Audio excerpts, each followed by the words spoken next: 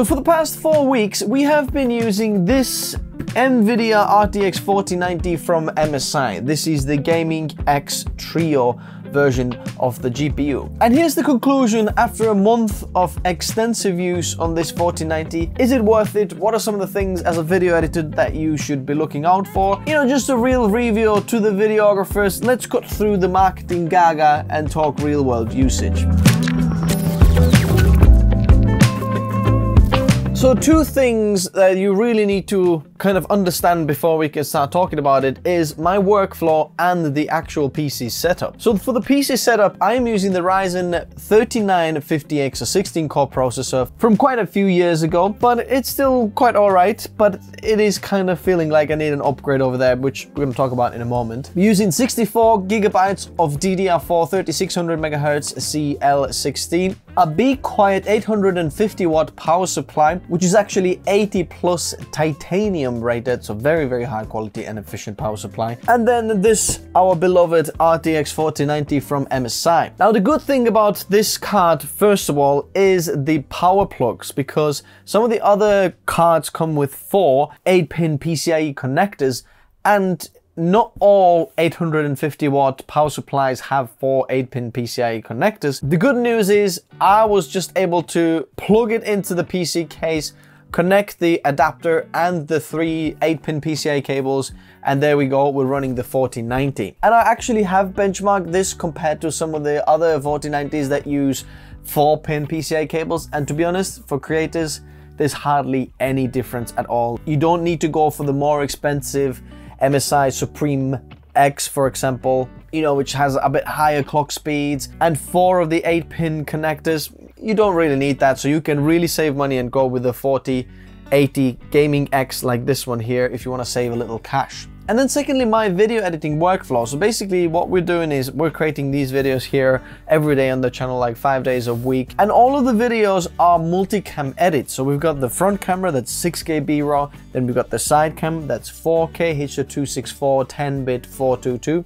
That's 12-bit B-RAW, by the way. And then often we have a top camera as well, which is 4K 8-bit 420. So there's different codecs that are always going to be like in the multicam edit, and every single one of those cameras is actually recording log footage, so it's very flat image, and we're actually putting a color grade on top of it, which is very much supported on the GPU because we are using Adobe Premiere Pro for our video editing software. Now you can leave some nice comments in the comment section below. Why should I be switching to DaVinci Resolve? But right now we're still using Premiere Pro. And the Lumetri color kind of effect, color grading effect, is actually GPU accelerated. So whenever we're playing back footage or editing it, it's always color graded first, and then we're actually cutting and editing. So we're not cutting a log footage that isn't color graded. We're always looking at the color graded footage. I know this is not the most efficient, but this is just a nicer way of editing. We have seen no problem with this graphics card like at all. We also use a ton of like text overlays,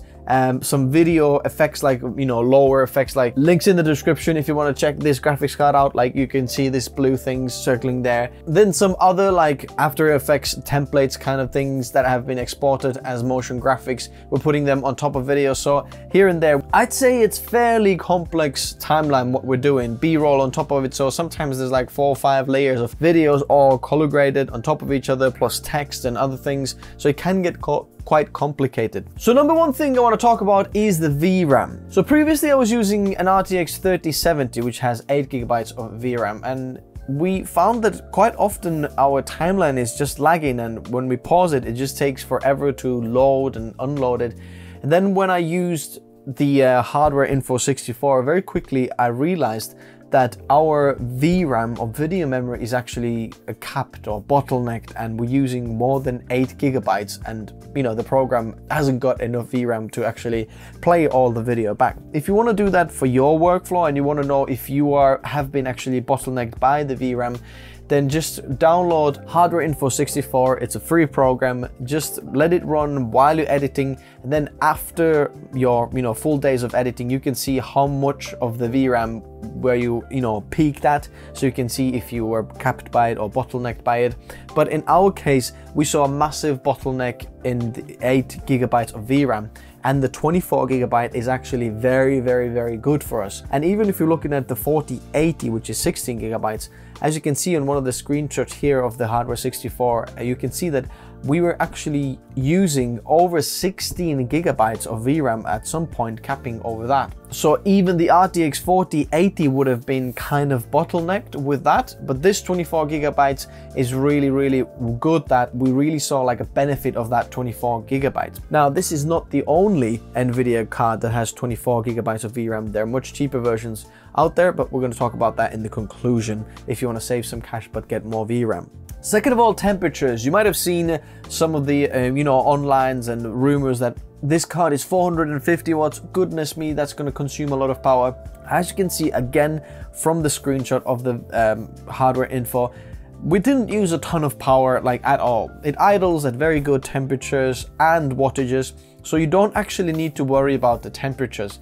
The cards are very, very well cooled. Even at 100% utilization, you can check out the 4090 review. The card is very, very well cooled, and that's why it's so big. The 450 watt, you don't need to worry about that at all. The 4nm node from TSMC is actually making a big impact on the NVIDIA cards there. A ton of power, but actually still efficient. So we saw absolutely zero problem with the actual temperatures or wattages inside the case. Like sometimes the RTX 3070 was running hotter than this 4090, just to put that in perspective. Third of all, noise. This card is basically silent. During the video editing, it's completely silent. It makes no noise. Like I can record videos over here and the PC can be edited here or fully utilized on the GPU. You can't really hear it, so you don't need to worry about the noise. In fact, it's got some clever technology where the fans actually stop. Most of the time the fans are not running, and the fans only kick in when it needs to cool the graphics card down or when it gets to a certain limit, but it's not an issue at all. Number 4, the timeline performance. Now you might have seen the marketing, for this 40 series, especially this 4090, was that they've got these new AV1 encoders for this, and now you can encode H.264 and 5 much faster than before, and so on. But here's the thing, these are encoders, not decoders. When you're usually editing video on the timeline, what you're doing is decoding, which means you're playing back video rather than putting the video together. And the decoders on the 40 series are exactly the same as on the 30 series. And on the timeline playback in terms of video, we didn't see any difference at all. Or at least it didn't come from the encoders there. The timeline playback difference actually came from the GPU power, and after the VRAM difference, that was the one that made a difference for us, but not the encoders. So if you're thinking about just getting the graphics card and getting much better timeline performance, playback, then it's not really gonna happen.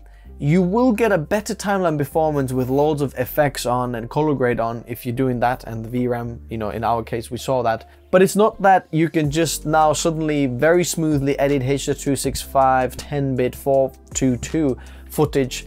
Is just not going to happen. It's still going to be the CPU that's going to be playing it back if you're an AMD system. If you're an Intel system and you've got the iGPU, then obviously that will be playing that footage back. But this doesn't really increase or make the timeline performance much better than the 30 series for us. So I think it's important for you to know that, or not to fall under the marketing kind of way of what they say about the 40 series. So just something to consider. Number 5, better rendering times. Now, is this really so much better and rendering and putting the videos together? The encoders there, did you see a massive difference going from RTX 3070 to 4090? It should be a huge difference, right? Was it faster? Yes, it was slightly faster.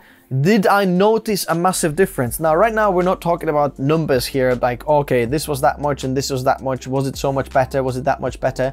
But here's the thing, if you're running 3070, for example, you're thinking, goodness me, I'm gonna get 4090 and my render times are gonna be so much faster, then you might not even recognize the faster rendering times at all. In fact, I've got a 10900K with an RTX 2060 in here, and I think this will render the videos faster than the Ryzen 9 3950X with the RTX 4090 because of the Intel QuickSync over there. Even if I'm using exactly the same encoders, just feels like the 10900K does it much faster than the Ryzen system. So here's the thing, I found that actually my render times aren't bottlenecked by the GPU, but the CPU. So if you're thinking about getting better rendering times or exporting times from your video editing, the GPU is not the first thing you should be considering as an upgrade, but the CPU. So my CPU really starts to show its age,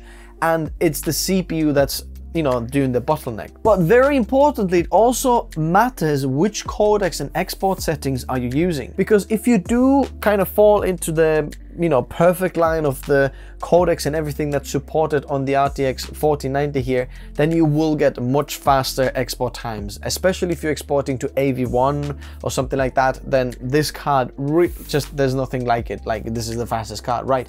But right now, even us here, we're still exporting to H.264, just like YouTube settings, you know, 4K with 45 megabits per second, a bit rate. So we didn't see a ton of export times differences with this 4090. I'm not saying that this is going to be the difference for everybody, but I'm trying to tell you that you might not see that. And, you know, don't fall into the marketing of, yeah, these will be much faster. The real world might not be like that. So really think about which codecs are you exporting and then see if these will line into, you know, what 4090 can support, and then you'll see the difference. I was slightly expecting better exporting times or really seeing those encoders at work, but I'm only seeing the encoders doing a little bit here and there, but it's probably just due to my workflow. So in conclusion, after 4 weeks, probably 5 weeks now of using this card, and we're still using it there, that's why it's not out there. First of all, before you start upgrading your GPU in your video editing, look at the CPU, because in Premiere Pro specifically, because that's the people I'm talking to here right now, if you're using Premiere Pro, then upgrade your CPU first before you upgrade your GPU, because you're going to see much better performance difference there. Yes, the GPU can accelerate some of the things and so on, and if you got a really bad GPU bottleneck, yes, you might need to upgrade the GPU to a 40 series or something like that. But first, look at the CPU. If you're using DaVinci Resolve for your video editing, then the difference is actually much bigger. The 4090 is a much better card than a 3080 or a 3070 that we were using, but this is not our workflow. DaVinci Resolve uses much more of the GPU power, can utilize GPU for loads of different things, much more than the Premiere Pro can. Premiere Pro is more CPU bound, and DaVinci Resolve is really GPU bound. The better the GPU, and you really can utilize the 24 gigabytes of VRAM and all that for DaVinci Resolve. So if you're on DaVinci Resolve, then yeah, it would be much more worth it going from 3070 to 4090. But in Premiere Pro, not so much. But then, if you're looking for the 4090, would I recommend this MSI 4090? And I'd say absolutely. I think this is absolutely fine card, and you don't need to pay for some of the more premium MSI cards or Asus cards. If you can find this out there, I'll leave a link in the description below, then this card is fantastic. No coil whine, quiet, very powerful, efficient, works, high quality. I mean, what else is there to say? I'm loving the MSI RTX 4090 Gaming Trio X. If you've been using 4090 for your video editing workflow, then let me know what your thoughts are in the description below. I would love to hear from you. Let's get some high quality advice going in the comment section below, so go check those comments out there. And if you do want to build yourself Creator PC, then check out the links in the description below. There's the best bang for buck Creator PC. If you don't want to waste any money on your PC and want to get the best performance for your money, there's a PC build in the description below. Thanks guys for watching, and I'll see you in the next one. Bye bye.